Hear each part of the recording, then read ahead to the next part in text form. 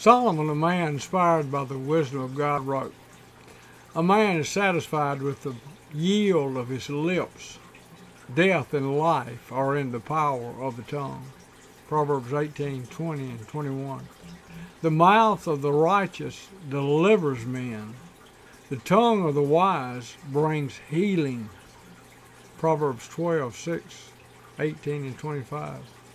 A soft answer turns away wrath. A gentle tongue is a tree of life. It ministers healing.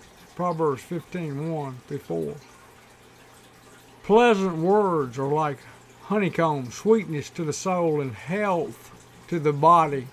Proverbs 16:24.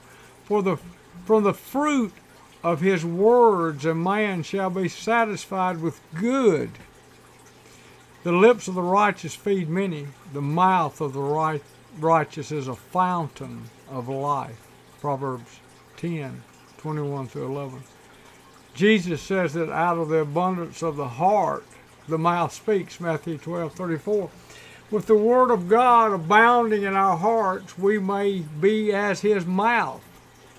The Lord says, if you utter that which is precious and not that which is worthless, you shall be as my mouth. Jeremiah 15:19. David says, I will voice his word with my mouth. Psalms 119:13. Therefore let no evil talk come out of your mouths, but only that which is good for edifying, as it fits the occasion, that it may minister grace to those that hear. Ephesians 4:29. Let your speech always be gracious, seasoned with salt. Colossians 4:6.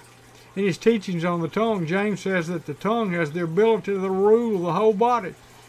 In fact, your tongue will reveal who is the pilot of your life. James 3:3 and 4. Jesus says in Mark 11:23 that if you say something in faith, you will have what you say.